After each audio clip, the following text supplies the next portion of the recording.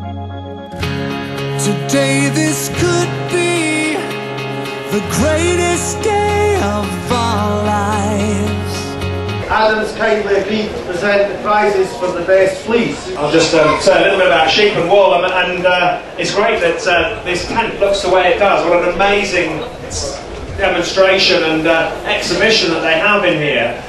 We've got a fantastic product in wool and in British sheep, and it's wonderful now that the value is lifting, thanks to the huge amount of work that the NSA and the Wool Board have been doing to promote not only British wool but wool worldwide. So if you've got a polyester jumper on, take it off and get yourself a woolen one. Thank you, Adam. And at this stage on behalf of the Society, could I thank Adam for the work that he does in promoting agriculture for sheep and everything. So thanks very much, Adam, for the work that you do here. Before I present the prize giving, can I thank our judge Stephen Ballinger and Dave Turner. So if I could ask Adam to present the Major Mrs. Calder Perpetual Trophy to the champion today, who is Mr. and Mrs. McEwen Kings.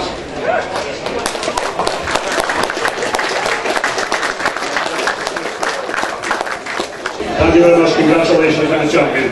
And the reserve champion goes to Timothy Bruce and his family, and we have 3 presentations here. First of all, to the reserve champion. And secondly, to the Arthur Robertson Salver for the best fleece shown by a simple region exhibitor. Thirdly, the best fleece for carpet manufacture, which is Blackwood Morton Trophy, which is this big one here. Thanks, Adam. Just don't rush off.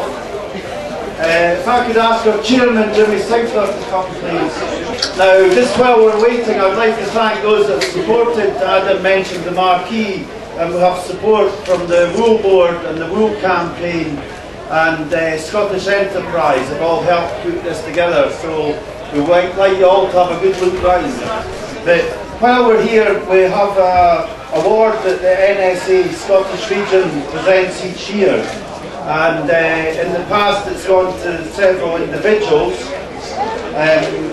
This year the committee made a decision that the award would be presented to the Lambing Live programme for the outstanding contribution that is contributed to the sheep industry right across the UK. So I'll just hand over to Jimmy. I want to say a few words. Thank you very much, George. I'm sure you'll all agree that Lambing Live has been an undoubted success, maybe even more so as the BBC would ever have envisaged a couple of years ago. Adam's face is better known maybe now as the Prime Minister. That might not be hard, but anyway, it's well done to Adam and Kate Humble and everyone, and they've brought not all the problems as well go into the living rooms of people, but so to reiterate what everybody else has said, and a big thank you to everyone. But if Adam would be so kind to accept this NSA Salver on behalf of the Lambing Live production team. Thank you. Thank you very, very much. It's a fantastic honour to receive that from the Lambing Live team. And it is a big team of people. There's quite a big, long process finding the family that we're going to be working with. And then it's a huge intrusion on the family that we go to. There'll be about 60 people, there's lorries and feed wagons and wires everywhere and lighting equipment.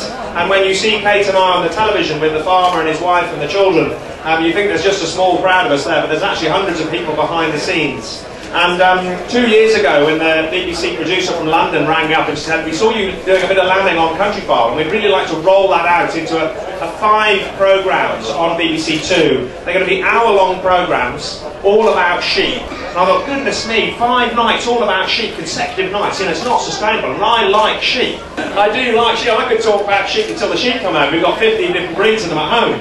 And but we went ahead and did the programme. They told me I'd be working with Kate Humble, so that gave me a huge amount of encouragement to be working on the show. She really is a really fantastic lady, very, very lovely, very enthusiastic about farming and genuinely about sheep. She's now actually gone out and bought herself some sheep. And the viewer were writing in, wanting to know more and more information. And for me, that was great, because I didn't want to just set up sheep farming as lambs dancing in the daffodils. They really needed to know the whole story, and the highs and lows and the troubles that farmers go to create fantastic sheep meat and wool.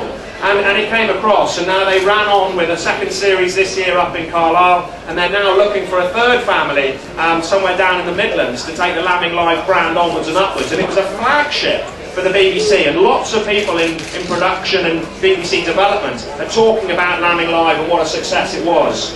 But for me as a farmer, it was fantastic and very, very easy, because I stepped into my comfort zone filming and presenting on a farm. And very, very easy also because the farms were so brilliant, and because particularly the sheep industry, I believe, is really doing very, very well. And it was very easy to present as a fantastic industry. Well done to everyone here in the NSA. Thank you very, very much for this award. I shall take this. I'm seeing Kate Humble next week, and I'll show it to her, and I'm sure it'll go up in the Lambing Live office. Maybe we should, on the next programme, we'll try and get it on. Thank you very much. Right, well that concludes it.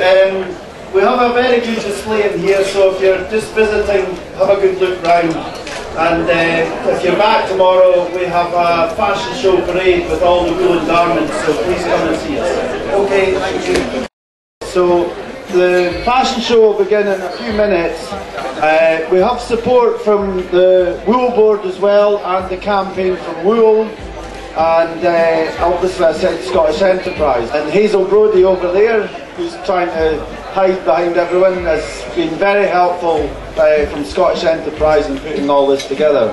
The hat is by P. Cooper, as featured in Russian Vogue. That's the maiden of the war. I wanna know that you're mine because your love is so fine. You know, baby, that you got me centenary this year, as the first legs of Harris Tree was stamped with the official Old trademark 100 years ago, from merino wool and available in 4 colours.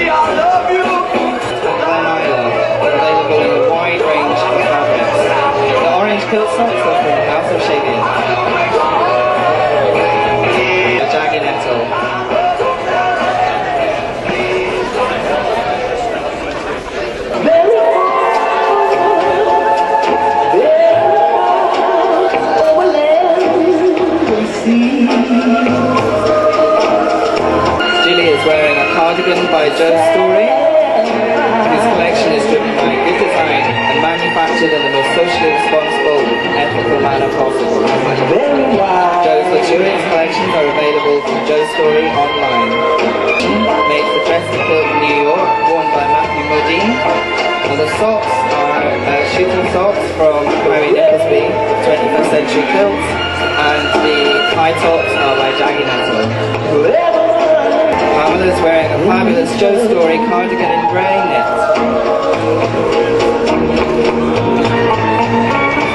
Sometimes I get a little lonely.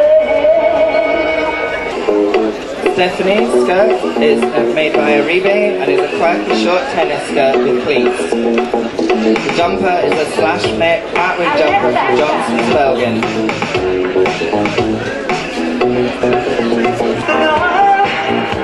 He's a mean one. A burning hot desert man meets the government tonight. He wants his thing. I'm coming to town. Better polish up your silk and flash on your gold. And be sure you take your lady where she won't be so slow. With those gangster men.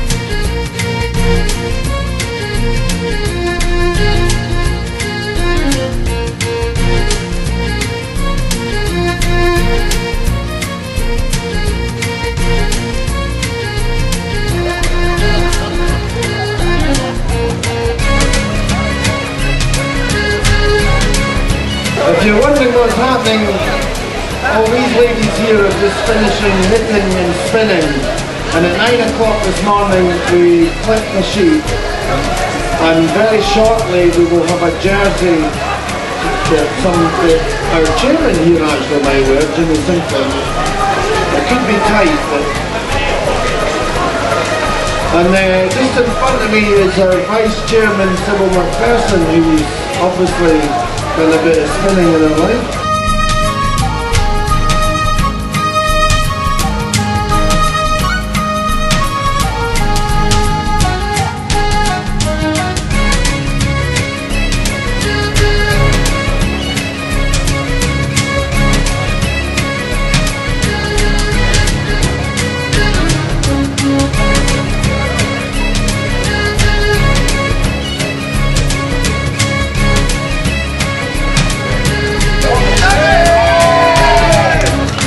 Well done. Look at that.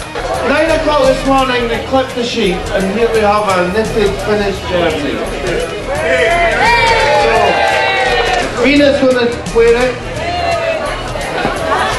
I'd just like to say that these ladies have worked since 9 o'clock spinning, knitting, and this is the finished article.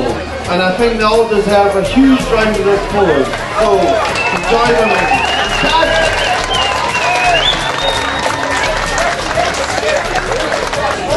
So, at the end of the day, I think this is sort of a trial run, because next year we might manage to convince them all to go for the world record.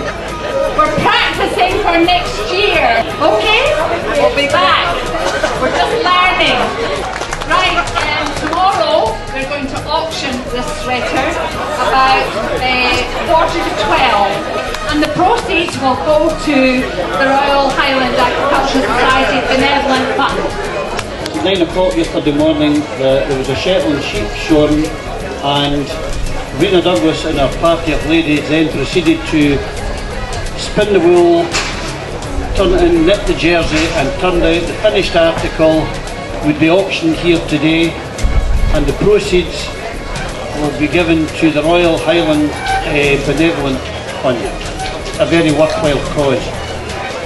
So without any further ado, I'm going to introduce you to our auctioneer for this event, is Mr. Graham Burke, who is very well known to a lot of us, but he's an auctioneer with Laurie and Symington, True at Forfar.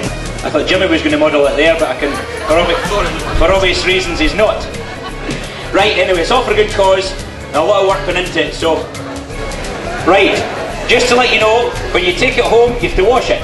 That's the wash version, you can see the colour. That's what it'll be when it's washed.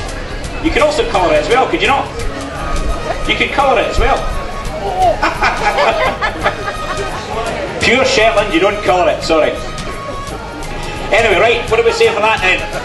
Right, what do we say for that this time? Well, 500 for the jumper, surely. 5 or 2 or 3. 120, 120, 40, 140, 60, 160, 80, 180, 200, at 220, at 220, 30, 230, 40, 240. I hope for a good cause now. At £320 embedded, 320, 320. I did say it stretches.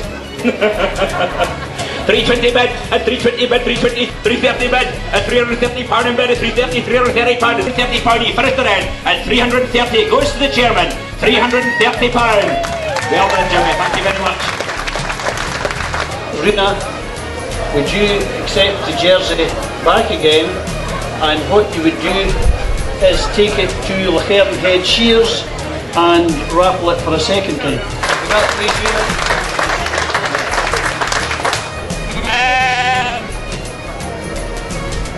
Waiting there that whole week. So we're trying to see the mirror off to make them look. Well, the best of what's your name? James, that's right. The best of all this time. You're doing a grand job here and your shears are good and sharp. What's your name?